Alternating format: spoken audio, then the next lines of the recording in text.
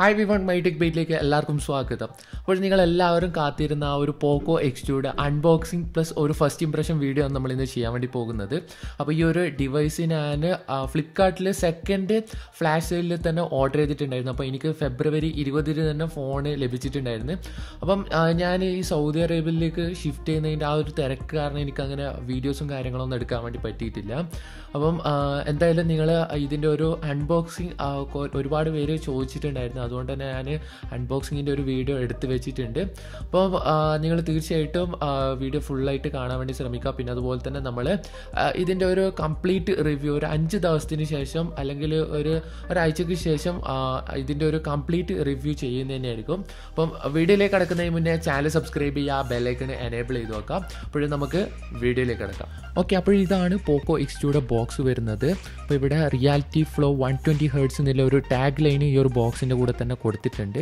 അപ്പോൾ ഞാനിവിടെ ഓർഡർ ചെയ്തിട്ടുള്ളത് 8GB RAM 256GB വേരിയൻറ്റ് വരുന്ന അറ്റ്ലാന്റിസ് ബ്ലൂ കളർ വേരിയൻറ്റ് തന്നെയാണ്. അപ്പോൾ ഇതിൻ്റെ പ്രൈസ് വരുന്നത് 19,999 രൂപ തന്നെയാണ്.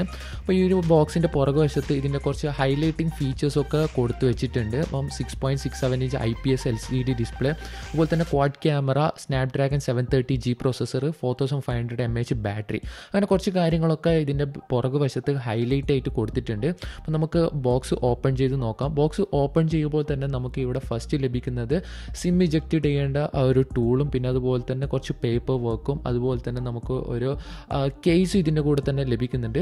അപ്പോൾ ഈ ഒരു കേസിൻ്റെ ഇത് നോക്കുകയാണെന്നുണ്ടെങ്കിൽ തന്നെ ഒരു പ്രീമിയം ടൈപ്പ് ആയിട്ടുള്ള ഒരു കേസ് തന്നെയാണ്. അപ്പോൾ ഈ ഒരു ഫോണിന് അത് ഇൻസേർട്ട് ചെയ്ത് കഴിഞ്ഞാൽ തന്നെ നമ്മുടെ സ്ക്രീനിലേക്ക് കടന്ന് നിൽക്കുന്നതുകൊണ്ട് തന്നെ നമുക്കതൊരു പ്രൊട്ടക്ഷൻ ആയിട്ട് തന്നെ ഒരു ഫീൽ ചെയ്യുന്നുണ്ട്. അപ്പോൾ നമുക്ക് ഫോൺ നോക്കുകയാണെന്നുണ്ടെങ്കിൽ തന്നെ ഒരു അടിപൊളി ഡിസൈൻ തന്നെയാണ് നമുക്ക് ഈ ഒരു Poco X2ൽ വരുന്നത്.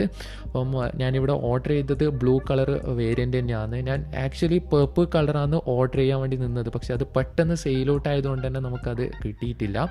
നെക്സ്റ്റ് ഇനി ചാർജർ നോക്കുകയാണെന്നുണ്ടെങ്കിൽ തന്നെ നമുക്ക് 27 വാട്ട്സിൻ്റെ ഫാസ്റ്റ് ചാർജർ നമുക്ക് ഇതിൻ്റെ ബോക്സ് ആയിട്ട് തന്നെ ലഭിക്കുന്നുണ്ട്. അതുപോലെ തന്നെ USB Type-C ചാർജിങ് കേബിൾ തന്നെയാണ് നമുക്ക് ഈ ഒരു ബോക്സിലോടൊപ്പം ലഭിക്കുന്നത്. അപ്പം ഞാൻ പ്രതീക്ഷിച്ച പോലെയല്ല, ബ്ലൂ കളർ അത്യാവശ്യം നല്ല ഒരു അട്രാക്റ്റിംഗ് ആയിട്ടുള്ള ഒരു കളർ തന്നെയാണ്.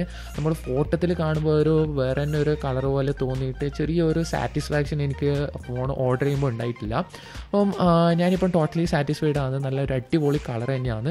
അപ്പം നമുക്ക് ഫോണൊന്ന് ബൂട്ടപ്പ് ചെയ്തിട്ട് ഇത് എങ്ങനെയാണുള്ളതെന്നുള്ള ഒരു ഡീറ്റെയിൽ ആയിട്ടുള്ള സംഭവമൊക്കെ നമുക്ക് ജസ്റ്റ് ഒന്ന് നോക്കാം. ഓക്കെ, ഫസ്റ്റ് ഓഫ് ഓൾ നമുക്ക് ഇതിൻ്റെ ഡിസൈൻ വൈസ് വെച്ചിട്ട് തന്നെ സ്റ്റാർട്ട് ചെയ്യാം. അപ്പോൾ ഇതിൻ്റെ പുറകുവശത്ത് ഒരു ഗ്രേഡിയൻ്റ് കളർ ഫിനിഷിൽ തന്നെയാണ് Poco X2 ബിൽഡ് ചെയ്തിട്ടുള്ളത്. പിന്നെ അത് മാത്രമല്ല, നമുക്ക് ഇതിൻ്റെ ഫ്രണ്ടിലും ബാക്കിലും Gorilla Glass 5ൻ്റെ പ്രൊട്ടക്ഷൻ നമുക്ക് ഇതിനോടൊപ്പം ലഭിക്കുന്നുണ്ട്. നെക്സ്റ്റ് ഇനി ക്യാമറ മൊഡ്യൂളിൻ്റെ നോക്കുകയാണെന്നുണ്ടെങ്കിൽ ഇവിടെ ക്വാഡ് ക്യാമറ സെറ്റപ്പ് തന്നെയാണ് വരുന്നത്. അപ്പോൾ മാത്രമല്ല, ഈ ഒരു ക്യാമറ സെറ്റപ്പിൻ്റെ അടുക്ക ഒരു സർക്കിൾ ആ ഒരു ഡിസൈൻ കൊടുത്തിട്ടുണ്ട്. അപ്പോൾ ഒരു വെറൈറ്റി ആയിട്ടുള്ള ഒരു ഡിസൈൻ തന്നെയാണ് ഇവിടെ കൊടുത്തിട്ടുള്ളത്. ഇനി ഇവിടെ പവർ ബട്ടൺ നോക്കുകയാണെന്നുണ്ടെങ്കിൽ തന്നെ നമുക്ക് ഈ ഒരു പവർ ബട്ടൺ തന്നെയാണ് നമുക്ക് ഒരു ഫിംഗർ പ്രിൻ്റ് സ്കാനറായിട്ടും വരുന്നത്. പിന്നെ അതുപോലെ തന്നെ അതിൻ്റെ ടോപ്പ് ഭാഗത്തായിട്ട് നമുക്ക് വോളർ റോക്ക് ബട്ടൺ കാണാൻ വേണ്ടി സാധിക്കും. ഇപ്പോൾ മുകൾ ഭാഗത്തായിട്ട് IR ബ്ലാസ്റ്ററും നമുക്ക് ഇവിടെ കാണാൻ വേണ്ടി സാധിക്കും. ഇനി സിം ട്രേ നോക്കുകയാണെന്നുണ്ടെങ്കിൽ ഹൈബ്രിഡ് ഡുവൽ സിം ട്രേ ആണ് വരുന്നത്. നമുക്ക് മെമ്മറി കാർഡ് ഇൻസേർട്ട് ചെയ്ത് 512GB വരെ മെമ്മറി ഇൻക്രീസ് ചെയ്യാനും സാധിക്കും. ഇനി ബോട്ടം വശം നോക്കുകയാണെന്നുണ്ടെങ്കിൽ Type-C ചാർജ് പോർട്ടും അതുപോലെ തന്നെ സ്പീക്കർ ഗ്രില്ലും ഇവിടെ ഹെഡ്ഫോൺ ജാക്കും അവൈലബിൾ ആയിട്ട് തന്നെ വരുന്നുണ്ട്.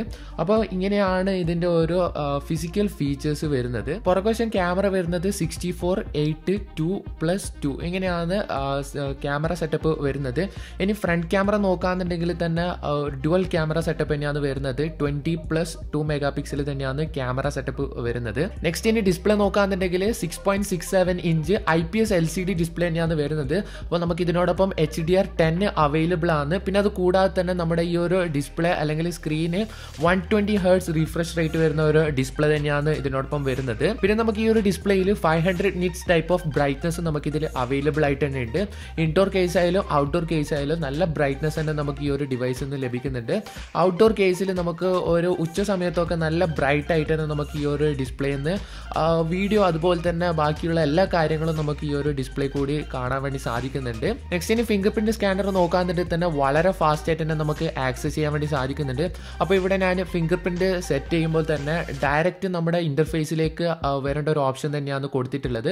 അപ്പം അതുകൊണ്ട് തന്നെ നമുക്ക് ഫിംഗർ കൊടുത്ത ഉടനെ തന്നെ നമുക്ക് ഇൻ്റർഫേസിലേക്ക് ഏറ്റവും ഫാസ്റ്റ് ആയിട്ട് തന്നെ നമുക്കിത് ആക്സസ് ചെയ്യാൻ വേണ്ടി സാധിക്കുന്നുണ്ട്. പിന്നെ അത് കൂടാതെ തന്നെ ഫേസ് അൺലോക്കും നമുക്ക് ഇതിൽ അവൈലബിൾ ആയിട്ടുണ്ട്. ഫേസ് അൺലോക്കും വളരെ ഫാസ്റ്റ് തന്നെയാണ്, അതിൽ ഈ ഒന്നും യാതൊരു ഇഷ്യൂ ഇല്ല. നല്ല ഫാസ്റ്റ് ആയിട്ട് തന്നെ ഇത് നമുക്ക് അൺലോക്ക് ചെയ്യാൻ വേണ്ടി സാധിക്കുന്നുണ്ട്. നെക്സ്റ്റ് ഇനി processor നോക്കാന്നുണ്ടെങ്കിൽ Qualcomm Snapdragon 730G 8 nanometre chipset തന്നെയാണ് വരുന്നത്.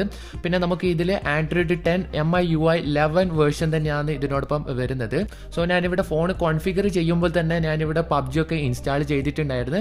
ആദ്യത്തെ ഒരു മണിക്കൂറൊക്കെ ഞാൻ PUBG ഒന്ന് കളിച്ച് നോക്കിയിട്ടുണ്ടായിരുന്നു. പെർഫോമൻസ് ഒക്കെ എങ്ങനെയൊന്ന് ചെക്ക് ചെയ്യുന്നതിന് വേണ്ടിയിട്ട് തന്നെയാണ് ഞാൻ ഈ ഒരു ഗെയിം ഇൻസ്റ്റാൾ ചെയ്ത് നോക്കിയത്.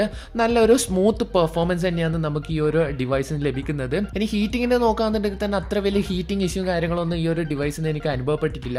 ഒന്നാമത്തെ കാര്യം എന്ന് വെച്ച് കഴിഞ്ഞാൽ ഞാൻ ആദ്യത്തെ ഒരു മണിക്കൂർ തന്നെയാണ് PUBG ഗെയിം ട്രൈ ചെയ്ത് നോക്കിയത്. അപ്പം കണ്ടിന്യൂസ് ആയിട്ട് ഒരു 3-4 മണിക്കൂറൊക്കെ നമ്മൾ ഗെയിം കളിച്ച് നോക്കിയാൽ മാത്രമേ നമുക്ക് ഹീറ്റിംഗ് ഇഷ്യൂൻ്റെ അതൊക്കെ കറക്റ്റായിട്ട് മനസ്സിലാക്കാൻ വേണ്ടി പറ്റുള്ളൂ. അപ്പം ഡീറ്റെയിൽ ആയിട്ടുള്ള ഈ ഒരു PUBG ഗെയിം ടെസ്റ്റിൽ തന്നെ നമുക്ക് ഇതിൻ്റെ കാര്യങ്ങളൊക്കെ ചെക്ക് ചെയ്യുന്നത് തന്നെയായിരിക്കും. അപ്പം ഫസ്റ്റ് ഇംപ്രഷനിൽ തന്നെ ഗെയിം പെർഫോമൻസ് നല്ലൊരു സ്മൂത്ത് പെർഫോമൻസ് ആയിട്ട് തന്നെയാണ് എനിക്കിവിടെ ഫീൽ ചെയ്തിട്ടുണ്ടായത്. നല്ല സ്മൂത്ത് ആയിട്ട് തന്നെ നമുക്ക് ഈ ഒരു PUBG ഗെയിം കളിക്കാൻ വേണ്ടി പറ്റുന്നുണ്ട്.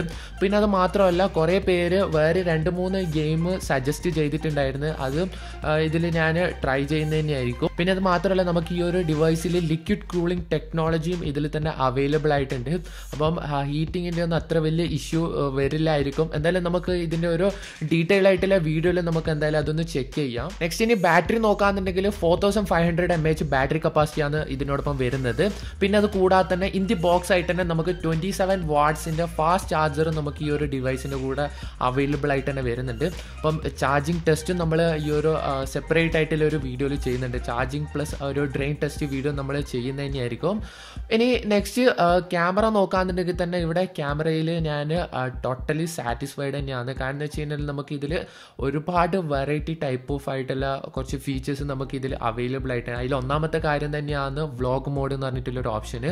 അപ്പം ഞാൻ 2-3 വ്ളോഗ് മോഡിൽ ഞാൻ വീഡിയോ ഒക്കെ ഷൂട്ട് ചെയ്തിട്ടുണ്ടായിരുന്നു. അപ്പം അതിൽ തന്നെ ഞാൻ വൺ ഇംപ്രസ്ഡ് തന്നെയാണ്. സോ ഈ ഒരു ക്യാമറ സെൻസർ സോണിയുടെ IMX686 സെൻസർ തന്നെയാണ് ഇതിൽ യൂസ് ചെയ്തിട്ടുള്ളത്. അതുകൊണ്ട് തന്നെ നമുക്ക് നല്ലൊരു ഫോട്ടോ അല്ലെങ്കിൽ വീഡിയോ ക്വാളിറ്റി നമുക്ക് ഈ ഒരു ഡിവൈസിൽ നിന്ന് ലഭിക്കുന്നുണ്ട്. അപ്പം ഞാൻ ഇതിൽ കുറച്ച് ഫോട്ടോവും വീഡിയോസും എടുത്തിട്ടുണ്ട്. അപ്പം ഈ ഒരു വീഡിയോയുടെ ലാസ്റ്റ് ഞാൻ നിങ്ങൾക്ക് അത് കാണിച്ചു തരാം. അതിന് മുന്നേയായിട്ട് നമുക്ക് ഈ ഒരു ക്യാമറയിൽ എന്തൊക്കെ ഫീച്ചേഴ്സാണ് അടങ്ങിയിട്ടുള്ളതെന്ന് ജസ്റ്റ് ഒന്ന് നോക്കാം. ഇവിടെ വീഡിയോ ഫീച്ചേഴ്സ് നോക്കാന്നുണ്ടെങ്കിൽ നമുക്ക് 4K 30 FPS വീഡിയോ ഷൂട്ട് ചെയ്യാൻ വേണ്ടി സാധിക്കും. പിന്നെ നോർമൽ ആയിട്ടുള്ളതുപോലെ തന്നെ നമുക്ക് സ്ലോ മോഷനും മറ്റു കാര്യങ്ങളൊക്കെ ഇതിൽ അവൈലബിൾ ആയിട്ടുണ്ട്. പിന്നെ എടുത്ത് പറയേണ്ട ഒരു കാര്യം ഞാൻ നേരത്തെ പറഞ്ഞതൊരു പോലെ വ്ളോഗിംഗ് മോഡ് എന്ന് പറഞ്ഞിട്ടുള്ള ഒരു സെപ്പറേറ്റ് ഓപ്ഷൻ നമുക്ക് ഈ ഒരു വീഡിയോയിൽ അവൈലബിൾ ആയിട്ടുണ്ട്. അപ്പം അതിൽ കുറച്ച് അവൈലബിൾ ആയിട്ടുള്ള കുറച്ച് ടെംപ്ലേറ്റും ടെംപ്ലേറ്റ് എന്നല്ല അതിൻ്റെ ഓരോ പ്രീസെറ്റ് നമുക്ക് ഈ ഇതിൽ അവൈലബിൾ ആയിട്ട് തന്നെ ഉണ്ട്. അപ്പം ഞാൻ ഇതിൽ കുറച്ച് വ്ളോഗ് മോഡിൽ 2-3 വീഡിയോസ് ഷോർട്സ് എടുത്തിട്ടുണ്ടായിരുന്നു. നമുക്ക് ഈ ഒരു വ്ളോഗ് മോഡിൽ നമുക്ക് 12 സെക്കൻഡ് 10 സെക്കൻഡ് ആ ഒരു റേഞ്ചിൽ മാത്രമാണ് നമുക്ക് വീഡിയോ ഷൂട്ട് ചെയ്യാൻ വേണ്ടി സാധിക്കാം. അപ്പം ഫസ്റ്റ് ഇതിൽ തന്നെ ഞാൻ കുറച്ച് വീഡിയോ ഷൂട്ട് ചെയ്തിട്ടുണ്ടായിരുന്നു. അതായത് നമുക്ക് ഓരോരോ 2 സെക്കൻഡ് അങ്ങനെ പാർട്ടീഷൻ ചെയ്തിട്ട് തന്നെയാണ് നമുക്ക് അവിടെ ആ ഒരു വ്ളോഗ് മോഡിലുള്ളത്. അപ്പം ഓരോരോ സെക്കൻഡിലും നമുക്ക് ഓരോരോ സീന് മാറ്റി നമുക്ക് വീഡിയോ ഷൂട്ട് ചെയ്യാൻ വേണ്ടി സാധിക്കും. അങ്ങനെ ഫൈനലായിട്ട് നമുക്ക് ഓരോ എഡിറ്റഡ് ആയിട്ടുള്ള ഓരോ വീഡിയോ സാമ്പിൾ തന്നെയാണ് നമുക്ക് ഇവിടെ ലഭിക്കുക. നെക്സ്റ്റ് ഇനി സ്ലോ മോഷൻ്റെ ഇത് നോക്കാന്നുണ്ടെങ്കിൽ 960 FPS നമുക്ക് സ്ലോ മോഷൻ ഷൂട്ട് ചെയ്യാൻ വേണ്ടി സാധിക്കും. പിന്നെ അടുത്തതായിട്ട് നമുക്ക് ഷോർട്ട് വീഡിയോ എന്ന് പറഞ്ഞിട്ടൊരു ഓപ്ഷൻ ഉണ്ട്. അപ്പോൾ ഈ ഒരു ഷോർട്ട് വീഡിയോയിൽ എക്സ്ട്രാ ഫീച്ചറായിട്ട് വരുന്നത് നമുക്ക് അതിൽ മ്യൂസിക് ആഡ് ചെയ്യാന്നുള്ളൊരു ഓപ്ഷൻ തന്നെയാണ്. അപ്പം അതിൻ്റെ ടോപ്പ് ഭാഗത്തായിട്ട് മ്യൂസിക്കിൻ്റെ ഒരു ഓപ്ഷൻ നമുക്ക് അവൈലബിൾ ആയിട്ടുണ്ട്. അപ്പോൾ അതിൽ കുറച്ച് കളക്ഷൻസ് ഓഫ് മ്യൂസിക് അവൈലബിൾ ആയിട്ടുണ്ട്. അതിൽ നമുക്ക് വേണ്ടുന്ന മ്യൂസിക് നമുക്ക് സെലക്ട് ചെയ്ത് ഒരു ഷോർട്ട് വീഡിയോ ക്രിയേറ്റ് ചെയ്യാൻ ഇതിൽ നമുക്ക് സാധിക്കുന്നത് തന്നെയാണ്. നെക്സ്റ്റ് ഇനി നൈറ്റ് മോഡിനെ നോക്കാന്നുണ്ടെങ്കിൽ തന്നെ ഒരു ഡീസൻറ്റ് ക്വാളിറ്റി ഫോട്ടോ തന്നെയാണ് നമുക്ക് ഈ ഒരു നൈറ്റ് മോഡിൽ നമുക്ക് ഷൂട്ട് ചെയ്യാൻ വേണ്ടി സാധിക്കുന്നത്. അപ്പം നൈറ്റ് മോഡിൻ്റെ കുറച്ച് ഫോട്ടോസ് ഞാൻ ഇവിടെ ക്യാപ്ചർ ചെയ്തിട്ടുണ്ട്. ഇനി ഫ്രണ്ട് ക്യാമറ നോക്കാന്നുണ്ടെങ്കിൽ തന്നെ നമുക്ക് ഒരു പോർട്രേറ്റ് ഫോട്ടോയിലും ഞാൻ ഭയങ്കര ഇംപ്രസ്ഡ് തന്നെയാണ്. കാരണം എന്ന് വെച്ച് കഴിഞ്ഞാൽ ഈ ഒരു നോട്ട് 10+ ഞാൻ ഫ്രണ്ട് ക്യാമറ യൂസ് ചെയ്ത് എടുക്കുമ്പോൾ അതിൽ നമ്മുടെ ഫേസിൻ്റെ ആ ഒരു കളർ ടൂണൊക്കെ കംപ്ലീറ്റ് ആയിട്ട് ചേഞ്ച് ചെയ്തിട്ടുള്ള ഒരു ഫോട്ടോ തന്നെയാണ് നോട്ട് 10+ എനിക്ക് ലഭിച്ചിട്ടുള്ളത്. എന്നാൽ ഈ ഒരു ഇതിൽ നല്ല നല്ലൊരു ഫോട്ടോ തന്നെയാണ് നമുക്ക് ഈ ഒരു ഫ്രണ്ട് ക്യാമറയിൽ നിന്ന് നമുക്ക് ഫോട്ടോ ക്യാപ്ചർ ചെയ്യാൻ വേണ്ടി സാധിക്കുന്നത്. അപ്പോൾ നമുക്ക് ഇതിൽ നിന്ന് എടുത്ത കുറച്ച് ഫോട്ടോ സാമ്പിൾസ് ജസ്റ്റ് ഒന്ന് കണ്ടു നോക്കാം.